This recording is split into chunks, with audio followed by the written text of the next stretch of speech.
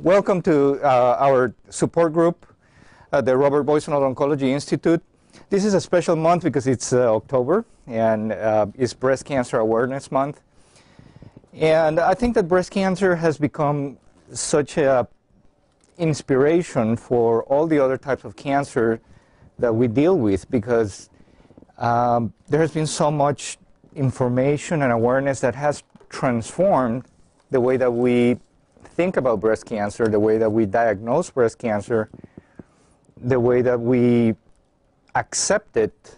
And all this information has empowered women and their families to come together and share their feelings during treatment, how they deal with it, how their family copes with it, and also what do we do after breast cancer. So I've always thought, why only breast cancer gets so much attention?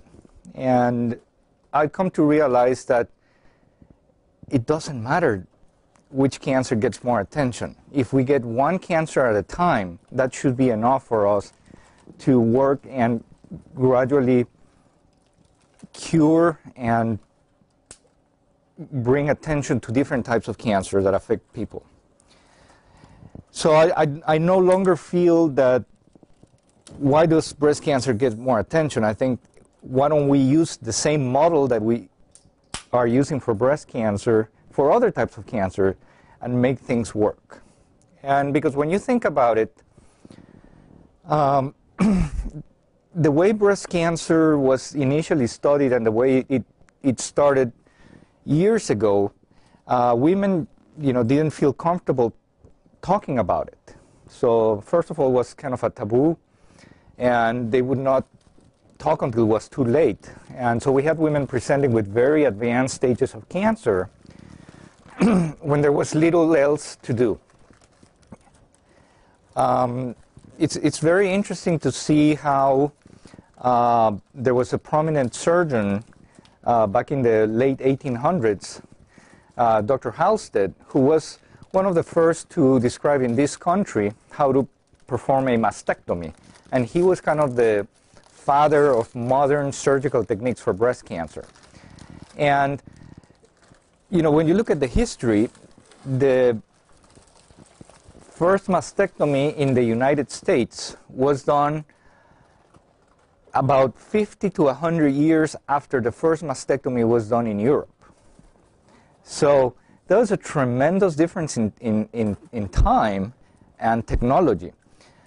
But what was interesting is when the first mastectomy was performed here by Dr. Halsted, he not only pioneered how to do that technique, but also described all other important issues about surgery, of how to utilize anesthesia, how to do sterile procedures, and how important it was to close the tissues nicely, approximate them so that the scars wouldn't be as prominent. So a lot of work has come, since then. And Dr. Halsted was a proponent that breast cancer was a disease that started locally in the breast, like a little area, and that it spread in an orderly fashion into the lymph nodes and other surrounding tissues, eventually spreading to other organs. And then some people, now we're moving into the 1960s, 1980s, some people started questioning that and saying, well, breast cancer doesn't always start like that. Breast cancer doesn't always start like a little dot, and it gets bigger and then goes to the lymph nodes. Sometimes women already show up with cancers in other places of their body. So how is it possible that it is something that should be orderly, but we find that it's more aggressive in some women and it shows up in other areas? So they started thinking of other theories of, well, is breast cancer more of a systemic disease? When we talk about something systemic, it means something that's throughout the body. And they couldn't agree. They said there must be something in between the original theory that breast cancer starts in an orderly fashion and the theory that breast cancer is more of a systemic disease. But up to the 1980s, they couldn't figure it out. And I'm not going to say that in 2013 we have figured everything out. But we have been able to identify a number of genes and more genetic testing. There's a project called the Human Genome Project or Human Genome Atlas that's looking at identifying all of the genes in the human body. And with that, we've been able to find that breast cancer actually is a group of diseases, a group of illnesses, behaves a little bit differently. But nowadays, we're being able to identify based on different genes and different tumor markers which cancer is going to be aggressive and which cancer is not. So there was some truth to the thought that it was not either a localized, orderly fashion disease, and it was not all of them were systemic disease. There's actually a mixture of, it's a spectrum of diseases in the middle. And nowadays, we're able to identify these a little bit with better certainty. And I know that in the future, with more research and more awareness, we're going to be able to do even better. So there's now categories, for example, the very famous triple-negative breast cancer, which we know it's a very aggressive form of breast cancer. It's probably one of those that behaves more of a systemic disease, right? Because it's going to be a more aggressive type of cancer.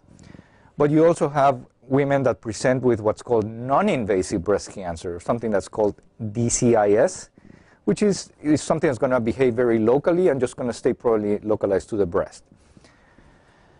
In addition to the genetic testing, there are, breast cancer, when I give these type of talks for different support groups, there are cancers that you can only talk about one new research area that's being done or a couple of drugs that are being tested. For breast cancer, I can't just give you an update on one thing, because breast cancer, there's many things that are going constantly about research and newer things that are being investigated. So I can't get into detail of all of them, but one of the newest things is there's a new medication that was just approved recently that had been used for treatment of cancer, metastatic cancer that had spread. Now there's a new indication to use this medication for women with large breast cancer. And by that we talk about something that's about a little bit larger than an inch, that we know that they have a high incidence or high chance that this cancer is going to spread somewhere else. We can treat them with this medication ahead of time to kind of reduce the size of the tumor. This is not chemotherapy. And it doesn't mean that these women are not going to need chemotherapy, but it also helps reduce the size of the tumor. And it's the hope that it may lead us in a path that we're going to need less and less treatments in the future. We're not saying that that's what's going to happen, but just to show you how much we're making progress with breast cancer, how we're constantly finding new and different things that are going to be of tremendous help in the future.